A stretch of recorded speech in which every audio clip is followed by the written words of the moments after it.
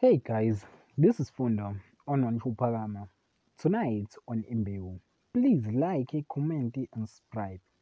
Kulego found out who is behind Noxola banning phone.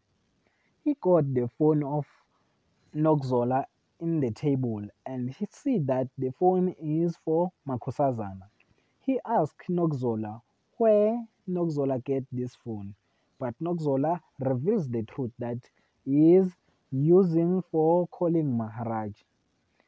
Maharaji tell Noxola that they are in the business and they are a team now. And seems like Noxola is surprised by this decision of Maharaj.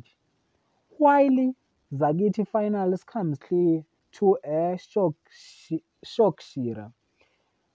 She tells Shira that Maharaji is the angel investor of Maluchu. Tushaleni manages to get Lindo to do his dirty work for him. Zwandile shows the ring on Punyuga that will propose Kanyo.